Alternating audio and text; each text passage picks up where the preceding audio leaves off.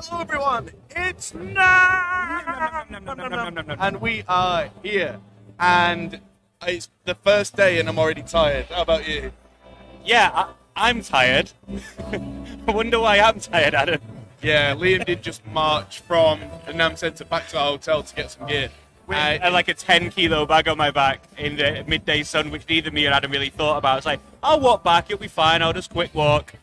Yeah, that was hard. Further away than we thought and warmer than we thought. But yeah, hope everyone's doing well at home. We wanted to do this on Thursday, but the show floor didn't actually open properly till today. As you can hear from the music blasting behind us. Ah! We have a backing track, that's all it is. Yeah! Backing track. It feels like I'm in a Nintendo game. But yeah, we've got the Audient booth literally on the other side of this. You can see through here. Yep, Glenn Frick has been hanging with us. He's been awesome. Yeah, he's been very cool. He's been very hospitable, is the right word? He's been very hospitable. Yeah, it's very hospitable. And no, it's been great. We've met some really cool people. Like, so far, the best part of NAMM has been outside of NAMM. Yeah, so you'll far. agree. Yeah. Yeah, the food trucks are insane. Except the Two Notes booth. Yeah, Two Notes are absolutely killing it. So that's probably the first news topic of this Which is some podcast. breaking news as well. Like, Yes. So this week, we are breaking the news. We're not reporting it from elsewhere. We are full on breaking the news. Yeah, so the breaking news is... Yeah, so we've swapped names. Because our names are still live from... But yes, Two Notes have got their Revolt guitar and bass preamps, which I think we did cover last week on the show. I feel like we did, yeah. I played them, because we were talking about them and and they're the, incredible. the bass and all that. Yeah. But we've been playing them through Genome. Wall of Sound is dead. Long live Wall of Sound. Now Genome will take its place. And it's a little bit different. Very. And it's very, very cool. With like, I think you'll have a video coming out soon. You've done a demo with it. Oh, yeah. Ian went through it with you. But yeah, do you want to tell them what it does? Because it does a lot more now. It does a lot. So start with what you thought from Wall of Sound with the cab simulation. Add full preamps, guitar preamps, compressors, multi-band processing, delays, reverbs, choruses, modulation, the works. Everything is in there. So you can like turn off the amp sim and use... yeah, hi Ash. You can turn off the amp sims and use a proper preamp if you want, or even a full amp with a load box, like an old Captor, not an old Captor, the non-X Captor, and then use that, or you can turn on the inbuilt preamps and power amps and go from there. And you can create like multiple channels, and you can merge stuff. Yeah, you link it back in. Do some really bananas. I think Guillaume said that their goal is to try and make it be like the DAW for your guitar setup. Yeah. Yeah, they're really going all in with this. I mean, it's an alpha build that we saw. It's really early in production, so it's not going to be ready for a while, but they wanted to show it off. And even the alpha version, we played it and went, whoa, wow. Because there's some stuff it can do. It's a big step forward, and it opens up massive opportunities for the future, we'll say. Yes. Yeah, it's a framework where Wall of Sound did a thing. Genome can hold everything. So yeah, the potential is absolutely bananas. Definitely something to invest in, because there's some other things that we can't talk about yet, but we can say that the future is there for that. They're going to be building things around it, and it's going to be really interesting. Absolutely. And so, yeah, they've really excited us so far. The Audient, we know about the Evo 16 and we know about the ID44 Mark II, because those are the things that our latest videos have been on. But what we found today is they've got a brand new console refresh that Andy from Audient has been working on in his spare time, and completely redesigned the classic Audient desk. So yeah, hello to the Audient guys. Let's just quickly say hello to everybody who's in chat. We've got Marty, our mod. Hi Marty. We've got Chumpy McChump. That's her name. Ash, Onyx Raven, and Mage Prometheus. You're awake! Hey! Yeah, because we're a bit later, aren't we? It's like 9:30, I think, over there. Yeah. Yeah, it is. It's 9:30 because regularly scheduled broadcast out the window because we're in a different country. It's only 1 p.m. here, and it's a very different time slot for us. Oh boy. Yeah. So I apologise if any of it's a little sketchy. I was just saying that she was having a bit of troubles with it being a bit laggy, but Right. It should settle down a bit. We're on the media Wi-Fi and whatnot, so... Yeah, so we are at the mercy of Wi-Fi in the middle of an event like this. I have done a local recording, so if it's a complete disaster, then we can always upload it afterwards. Yeah, we are getting quite a lot of dropped frames. Let's see about changing that bitrate, see if that fixes things. But yes. But I mean, other things that are interesting is a lot of people are saying that like NAMM's dead. Yeah, it's not going to be able to come back, and it is a lot smaller. Yeah, it's absolutely not dead. It's ready to bounce back when its regular time slot comes. Let's put it that way. But yeah, there is a bit more space to move around, which is actually no bad thing in here. A lot of the kind of really weird niche companies haven't appeared this year, which... And obviously anyone in China won't be able to make it, which is going to make a big difference. Yeah, that's a lot of electronics companies. Yeah. But again, time will tell, nature will heal. And yeah, cheers to everybody who's watching. But Andre's tuned in, TK's tuned in, yeah. Holding off a curry so you didn't miss it. Thank you very much, but make sure... we had a chicken teriyaki poke bowl for lunch. Oh, it's really good. We've got some really good food here, we've got to say, as always. We always have to do a bit of a food tour when we're in NAMM. Yeah. Of all places, we ended up getting food at Disneyland last night. Yeah. Thanks to Glenn Fricker and his lovely friend Chris, who used to be at Kalium Strings. I can't remember what he said he's doing now, but if you know the guy with the incredible moustache, Mario from Kalium, what a lovely man. And yeah, we ended up at Disneyland because this town is bizarre. And the night before that, we were on Hollywood Boulevard, and I got a picture with the Rush star. Because hey, and then we went to an Irish bar, and it was 24 hours of travel to get here. I cannot tell you how insane travel is now, but we made it, and that's the main thing. And we met two of the Liams. We had some photo of the three Liams that became famous in the bar for the night. Yes, indeed. An Irish, three Liams walk into an Irish bar is a thing that happened on Hollywood Boulevard. That sounds like a joke, and it was. Yeah, but the other weird thing is that the guy behind the bar was British, and he knew the guy who taught me how to produce. Yeah, that was really strange. Yeah, you fly halfway around the world and you're like doing the Spider-Man pointing thing, like, hang on. TK, you may have just missed the beginning. The hot item is definitely 2 Notes, Genome. Very interesting. Yeah, the replacement for Wall of Sound, which is absolutely comprehensive and is so far the highlight of the show. And what's really cool as well is the 2 Notes is looking at all the pieces of hardware that you have had a say in now. Yeah, that's the thing, because I mean, I'm not an official 2 Notes employee, but I talk to them a lot, and they do ask me like, what do you want to see? What could we do better? What do you want to see in the next thing? And some of, I think, the suggestions that I've made already made it into Genome.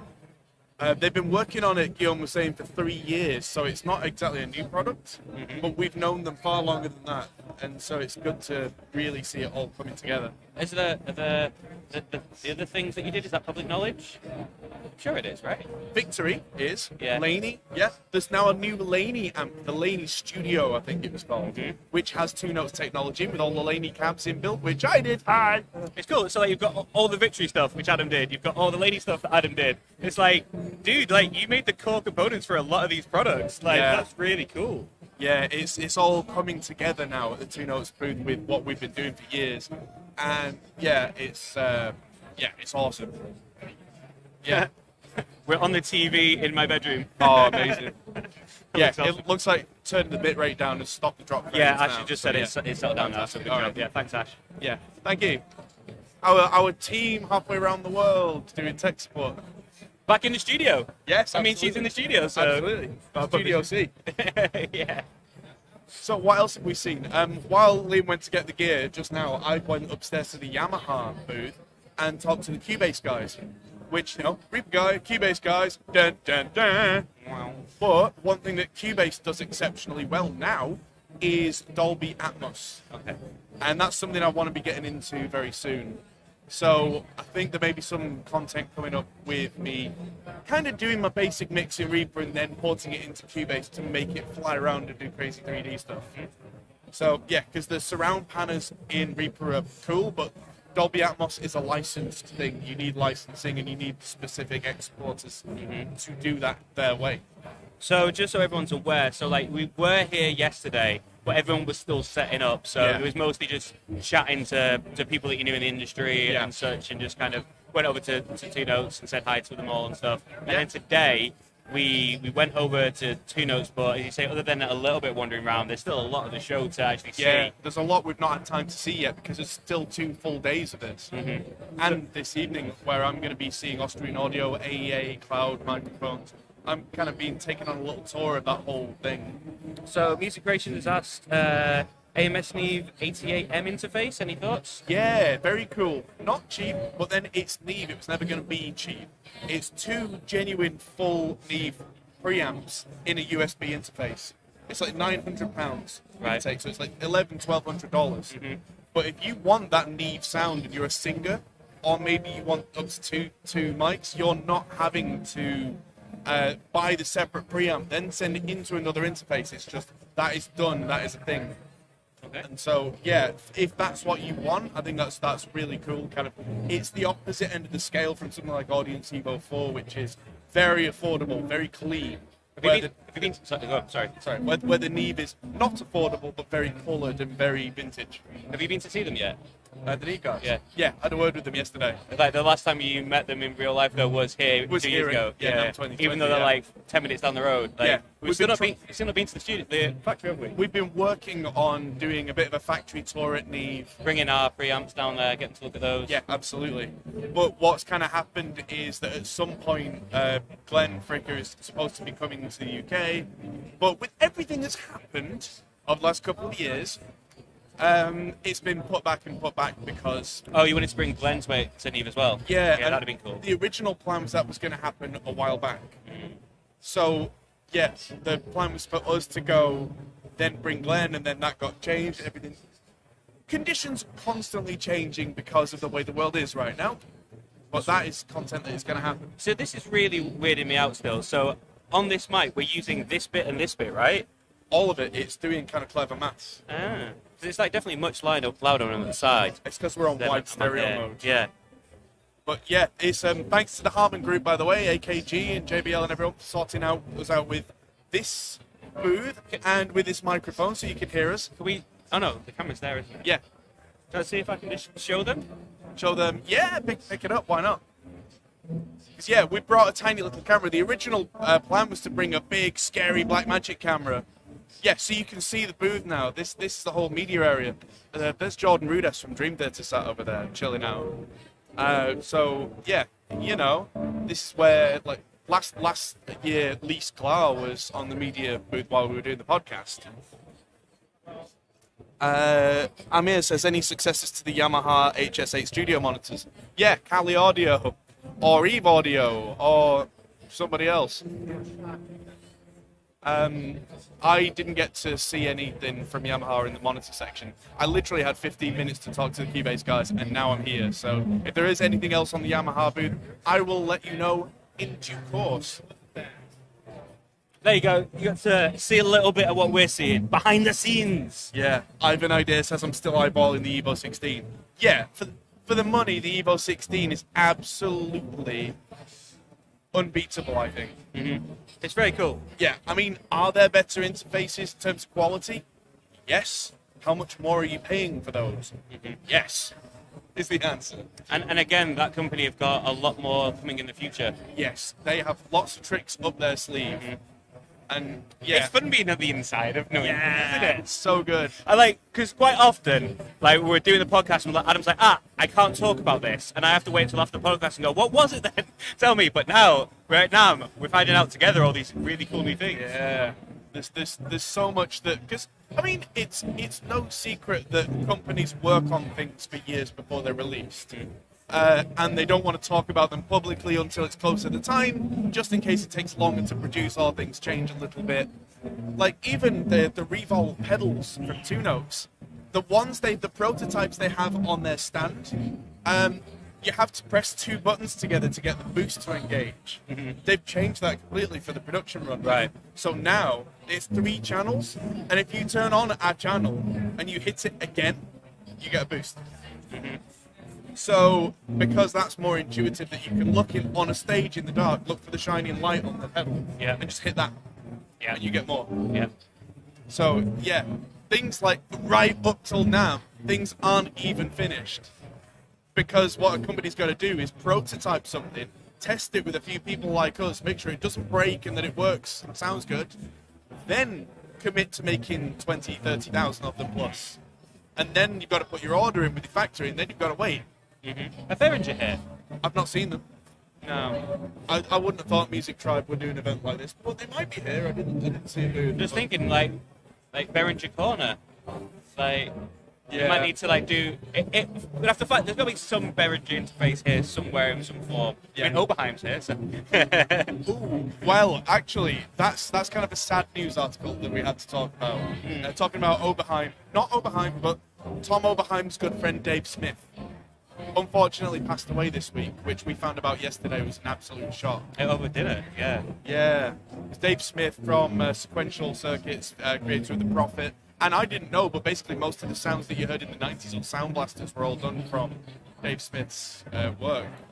And so, yeah, unfortunately, he's no longer with us. And Suddenly out of the blue. Yeah, completely out of the blue. He'll be fondly remembered. So, And he was meant to be here, wasn't he? Yeah, I think so. So, yeah, here's to Dave Smith. Yeah, very sad news. But yeah, if we can find any Behringer stuff, we'll put something on Instagram or community post or something. Yeah. And go put it in a corner somewhere and leave it. Yeah. Behringer corner. Yeah, I've just seen a guy walk past with a Sound Toys bag, so I'm going to have to find the Sound Toys booth and annoy those guys. Saw the Oak Sound guys as well, who I've just done a video with Smith and Soothe, and I talked to them, and they love doing what we're doing. So they've got a new version of Soothe that's going to be live sound that works on like the Avid mixing desks. All right. So you'll be able to tame everything, all the nastiness, live in real time in a very clever way, which is that's big news for them. I saw that Guillaume from Blue Cat Audio has a booth, which I was editing a video for him on the plane on the way over, which was tricky because I was in rather a cramped seat and somebody put their seat back in front of my face. So I'm trying with my laptop with the screen kind of down, trying to see it like, trying to edit like a crushed squirrel. Yeah, we're a little bit packed in like sardines on that plane. Yep. Well, for 11 hours. Yeah, that was. But it's like you do that, or you literally pay more than double for. And it looks up, it's 7 inches more room is what you get for pretty much double. 7 inches counts for a lot. Hey. And it makes it double the price. Hey. Anyone else got any questions that we probably won't be able to answer because we've not seen much of the show yet? Yeah, feel free, please, to throw your questions in the chat. And obviously, like, we can go and try and find out. I think we had a similar thing not last year, but in 2020 when we came, it was a similar position that we hadn't seen a lot of stuff yet because yes, true. Still got I think it was the Thursday that we did it last time, so we really didn't know anything about the new products yet. But yeah, I had so many emails this morning from PR for companies going, this is new, that's new, this is new, that's new. What date is it? Oh, it's the 3rd. Austrian Audio have got a new dynamic mic that they literally announced for Preamp Bank until today. Oh, okay. Which is $99. So they're going to start encroaching on that market. So that's cool. They've got the OC16 as well, which is their kind of lower priced version of their 414 competitor. Because, of course, the team from Austrian Audio used to be at AKG. The first time we saw them at the first NAMM, they had literally just made the company and they were brand new. And now they've very much hit their stride. And someone said, like, the hot item. And interestingly, like, kind of outside of the show with the people we've been chatting to, the Lewitt mic that you've got has actually been the most talked about thing, which isn't even new. But everyone's, Lewitt t-shirt. Wearing my Lewitt t-shirt. They've not got a booth this year, but Valerie from Lewitt is here representing. The 1040? The 1040, yeah. And they showed me a new thing that's kind of under wraps, which is a different microphone, because they're a microphone company. But I can't say anything about what it is, because they've not quite finished production yet. But that really excited me. Oh, the one that we saw at the thing, yeah? Yeah, they were like, hey guys, we got a thing. But yeah, it doesn't feel bad for me to say Lewitt have a microphone coming, because of course they do. That's what they do. But what it is, can't say yet. I'm looking forward to it. Yeah, it's cool. Yeah. It's, I'm trying to see just down here because we're in the main hall kind of at one side. The Pro Audio is always in a different building. So, yeah. I haven't been over there yet. No, I had a look. The upstairs is not so busy, but the downstairs is just buzzing like usual. Yeah. Billy says, what are you looking forward to the most? Maybe the 3 p.m. keg party at the Two Notes booth. I guess at this point now, I've already seen and said hello to a lot of the people that we already know. So I'm looking forward to meeting new people and getting just new experiences, new contacts. Meeting the guys who make Cubase earlier was really cool, because as much as I am kind of the Reaper guy, I grew up and learnt on Cubase. So it's kind of like going home for me in a way. And doing a lot of work with John Brown and the Riff Hard guys, they all use Cubase. So, would you ever go fully back to Cubase? No. No. No, but that's because I'm not only comfortable with Reaper and it does everything I need, but I'm kind of known for it now. So... I know, but like, think of the PR. The Reaper guy quits Reaper. I don't think they can pay me enough numbers. But you generally just love Reaper, though. That's the thing. I do. But there are still a few things that it doesn't do, mostly because of licensing and cost. Like, I've seen... I was talking to someone this week about... AAF support, which is what a lot of the film editing programs, they'll send a file to a sound guy with kind of audio clips already kind of lined up and queued up. Pro Tools takes that and just runs with it. Yeah. Reaper doesn't, but it's a proprietary format. If they added support for that, that's one of the reasons that things like Pro Tools cost as much as they do. The licenses. Licensing. Dolby licensing is expensive. AAF, that kind of thing, licensing, expensive. So by taking just a couple of components out, that's why they can charge $60 and not $600. Could they not just do them as add-ons? Possibly, but then they've got to develop for it, support it. They don't have massive teams. But I don't see why not. But then they would have to agree licensing fees and all that kind of stuff. Maybe. There's always option. It's such a modular program. That's what I was thinking. Yeah, there's good reason for that to be a possibility in the future. But right now, Reaper for life. Yeah, those are a couple of things that aren't there, like Dolby Atmos, like I was saying earlier. I can mix in 7.1.4 in Reaper, which is what the kind of the bed audio is for Dolby Atmos. But this specific object-based thing in the export is a very expensive license. And from what I gather, I could actually get the Dolby Atmos renderer working with Reaper. It's like $300, $350 just for the renderer. Which is, what, 5-6 times what Reaper costs? Yeah. So it's very specific. Whereas now Cubase has an integration with it that Reaper doesn't currently have. Right. So that just would take a lot of the troubles out for me, for that very specific job. Yeah. So yeah, that might be the thing. Online tour of the show. I mean, you could probably do like an Instagram live or something at some point.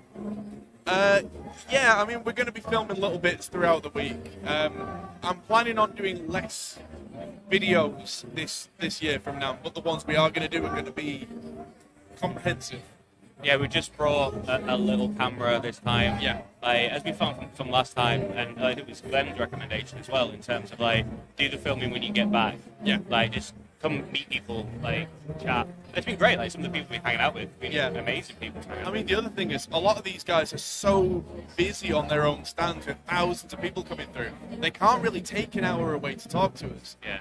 So what we can do is just network with people that we've not already met and go, we're these guys, you're those guys, this looks awesome, send me one. And then we can spend more time with it. I can sit at home and read the manual or something and push buttons until I find a plug, because that's what I do. I mean, ultimately, other than unless you're trying to just like, the brand awareness part of the show for like the normal attendees is obviously huge. But aside from that, it's putting a face to a name to then have a conversation elsewhere, whether it be at an after party or back at home. That's the main reason for these sorts of events in every industry. Yeah. Mage says, is it mainly hardware companies or are the plugin guys represented? There's like a whole software row in ACC North building. So yeah, there's quite a lot of software guys here. And because they're running software, a lot of them don't need bigger booths. So Yeah. Poo Ninja asked about the Amp X. Tom's Blue, yeah. So I know the guys there. Richard from Blue Guitar is a friend of mine. So I'm planning to go and talk to them. Apparently the unit works, but not all the functionality is there yet. So they can show us the sounds, but some of the advanced stuff isn't quite set in stone yet. That's something that Glenn was getting quite irate about, that they talked about this new Amp X thing 2 years ago, last NAMM. Sean says the audio's a bit poor. We're doing what we can. We have what we have. We have a laptop and we have the equipment that are here. And also, if you were here, you would understand. Yeah. Every booth at NAMM is noisy. I'm wearing the headphones so I can hear Adam. Yeah. That's the reason why I've got them on. So yeah, we are absolutely doing what we can. Yeah, Dolby Atmos, is it the future because the downward compatibility is better, or another thing like 5.1 quad, etc.? I mean, I think that object-based audio is the future because Atmos isn't just about the number of speakers. It's whole 3D concept that works on any number of speakers, including headphones or just stereo, and you get kind of a 3D effect on that. The more speakers you have, the better the effect is. But you only need to do one file, like you say, and it should play back on anything. are you here, Poo Ninja? The cell service in here in there is horrible. No basement this year. Yeah, we're using the media center's Wi-Fi to do this, which is why we're managing to get a broadcast out of any type. But yeah, you're right that the cell service in here is not amazing because there's 100,000 people all trying to use their phones. Yeah, mine's been all right. Not been too bad. But yeah, if you're here, you should come say hi. Find out who you really are. Yeah, that'd be amazing. The reveal of the Poo Ninja. Any announcement from UA? Don't know. Apart from the pedals, I don't think they've announced anything else. Those are a pretty big deal for UA because they've got the Spark thing as well, which they announced a couple of months back. So they've got a lot to work with there already. So yeah, beyond that, I don't think there is anything else. Neve had a lot of stuff that they're working on, like Dante to MADI conversion, and the Neve Genesis desk is now integrated with Dolby Atmos, which was a big deal. I may or may not be there. Plausible deniability. Oh, come on, Poo Ninja. I've never met a real-life Poo Ninja. Yes, absolutely. If I knew what Poo Ninja looked like in real life, which I don't, then... If you're here, come to the media centre now and come on the podcast. I dare you. Yeah. Come to the front over there and start waving at us. You'll see us. Ash said the audio is superb, given the sound. So given the circumstances, yeah. We are literally 3 feet away, like that far away, from a demo booth with a full band. Yeah, there's a full PA like within like 10 meters of us behind there. Yeah. So, yeah, we're doing what we can. Hey, yeah. Adam, hey, I hope all is David well. Ross, David, hello, a member of the Council of Davids. Welcome. David. Yes, glad to see you all here.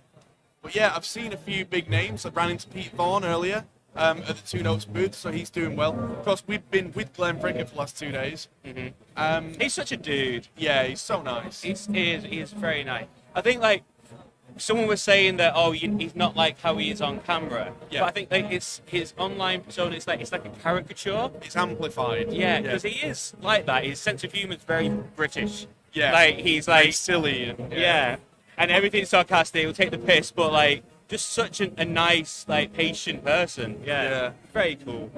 But that's doesn't it. suffer fools. Glenn on camera is Glenn on 11. Yeah. Yeah. But yeah. Or if you're not a cool person.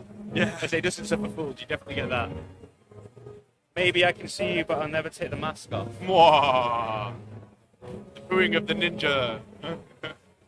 Yeah, Liam was saying that I wonder how many people are going to come up to me and be like, hey, I love your show. And I've already had one. So, and it's the first half of the first day. So that's halfway to my record.